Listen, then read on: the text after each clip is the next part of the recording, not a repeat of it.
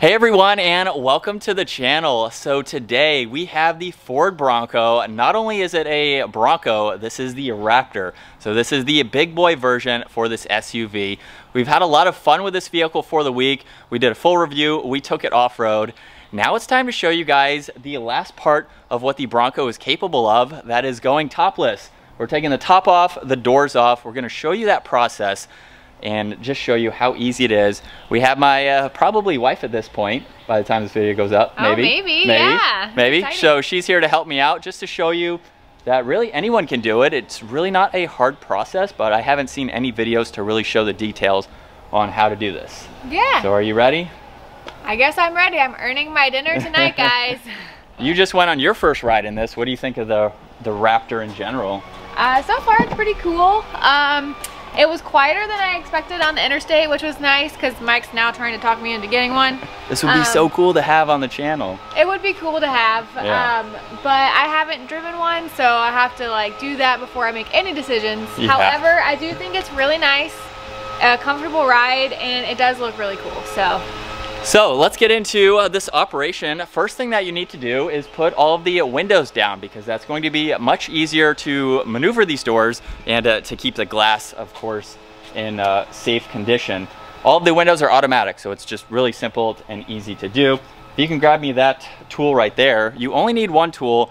Unlike the Jeep Wrangler, unless this one just doesn't have it at the moment, I didn't see any toolkits. So we're using a 13mm socket for the 8 bolts total, 2 bolts per door.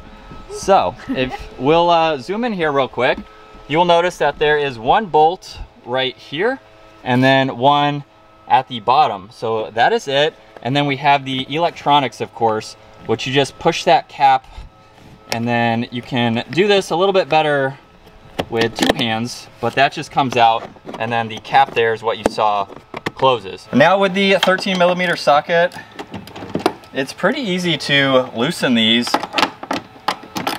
and they are different sizes, so you're not going to mix them up. We have this probably 1.5 1.25 inch top bolt, and then this lower bolt is probably 1/2 inch or so. So they are very specific. With this out of the way, the next step that we want to do is to move the side mirror. So she's just going to pull that towards you, so that way it's out of the way. And then from there, there's that lift handle that I showed earlier. Now the grab handle that you use to close the door, I wouldn't really say that that is an actual handle that you want to have your hand on. So we have the lift, and then I would say use the actual handle on the outside. This one on the inside, a little bit flimsy, I would say. For being able to take the door off, I think it should be much more structural, but this is a good position as I am here right now. So with the mirror out of the way, we're just gonna lift this straight up and then off.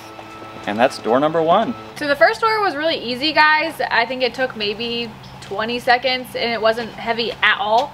Now we're on to the second. Let's see how this one goes.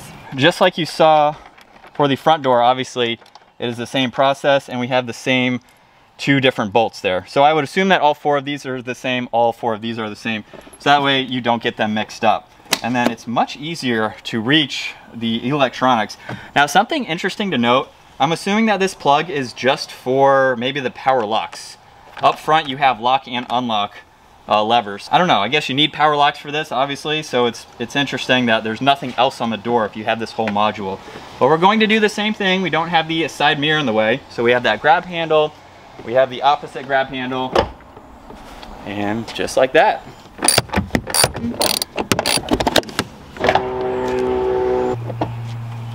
So in a matter of about 10 minutes, maybe 15 max, here is step 1, having all of the doors off on the Bronco Raptor. Pretty cool. One thing that I will note is I haven't found a location to store all of those bolts. So unlike the Wrangler where you have the area in the back, I didn't see it on the Raptor. Not a huge deal, would be nice to see though. I'm leaving everything in the garage so I have somewhere to put the bolts. But that is step 1, going doorless. Now onto the roof. You can get a soft top, or you can get this 4-piece hard top. So we're gonna start off with the front 2 panels. So Tara's gonna show us on this passenger side here.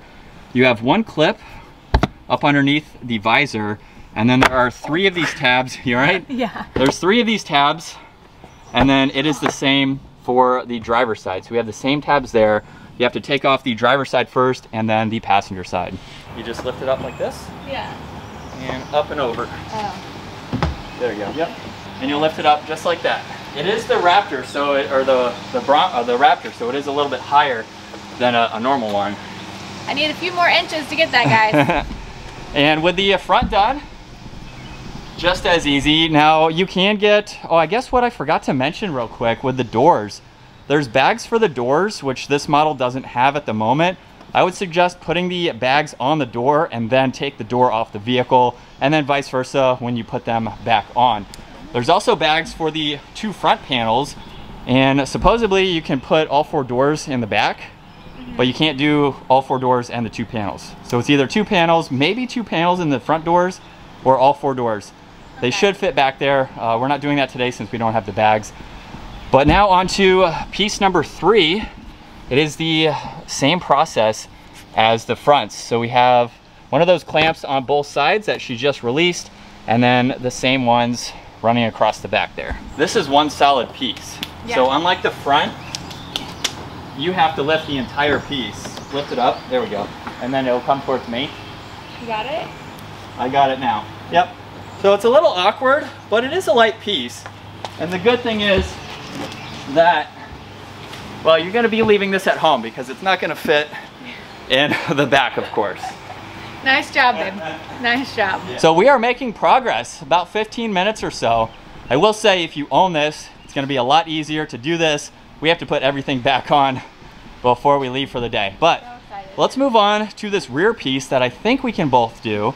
So if you open that up, and then we are also going to lift up this section here.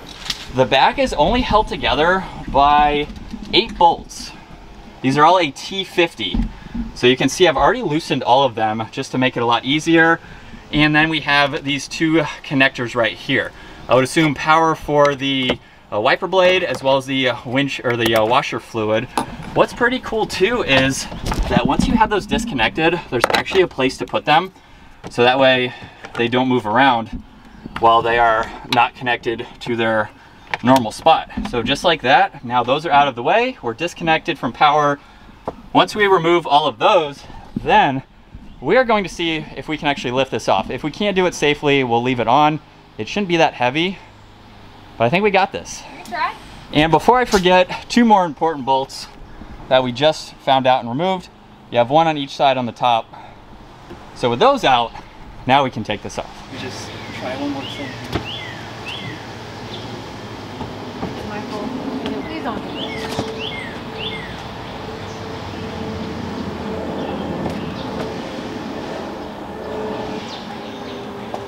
I think if I had a ladder to step down, it would work. So what would you say, 20 minutes, half hour later?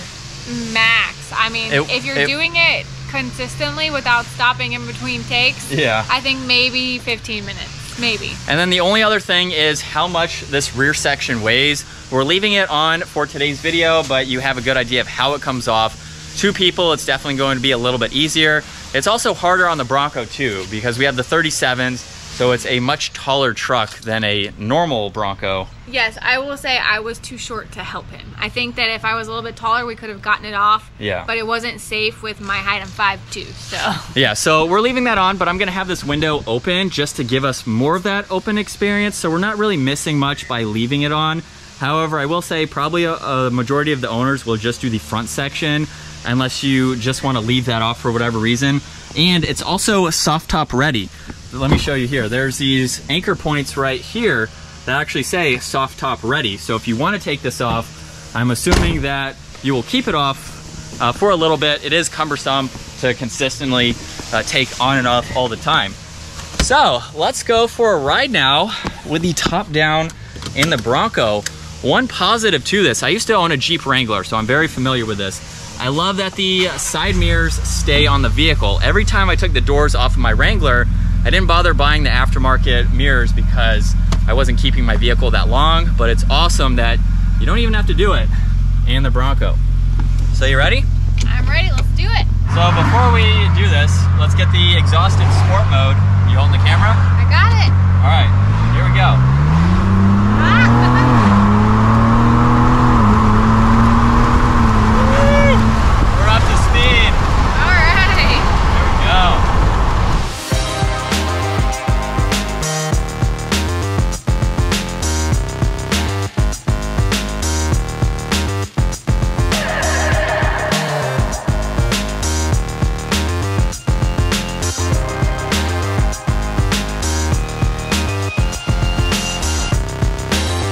did you think of round one?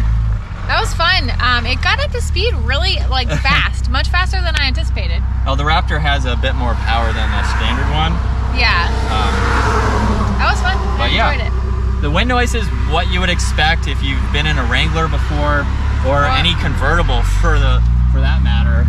Or a four-wheeler, or a motorcycle. Or a motorcycle, yeah. I mean, it's what you would expect. And all right, here we go.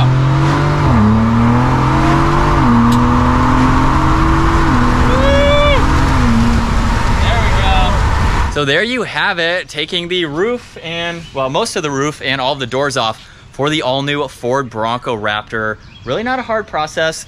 The back end, a little heavy, being the hardtop there, so if you take it off, you're probably gonna have it off. I wouldn't keep putting it on and off, you know, every single day. That's more of a take it off, leave it off until you're ready to put it back on. But aside from that, really easy process. What do you think? It wasn't bad at all. Very easy, a lot easier than I thought. And it's a nice ride. I enjoyed it. Yeah. The only other thing I would say is if you have long hair, bring a hat, because my hair is a little crazy right now. Yeah.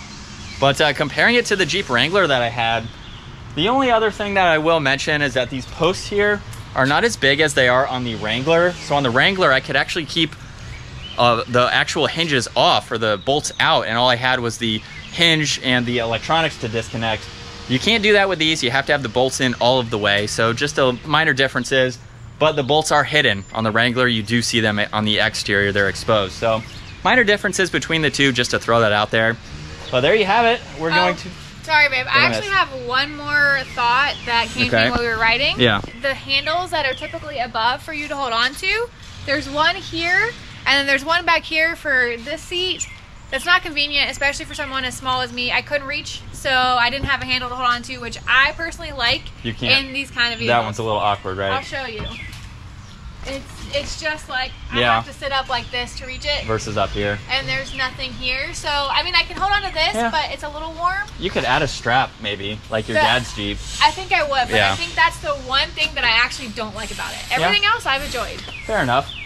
Every car is going to have their positives and negatives, but hope you enjoyed today's video going topless with the Bronco Raptor. Check out the other videos that we did, especially taking this off-road. It was amazing. So definitely don't miss that video. If you enjoyed today's video, give it a huge thumbs up. Consider smashing that subscribe button. We will see you guys in the next video. See ya.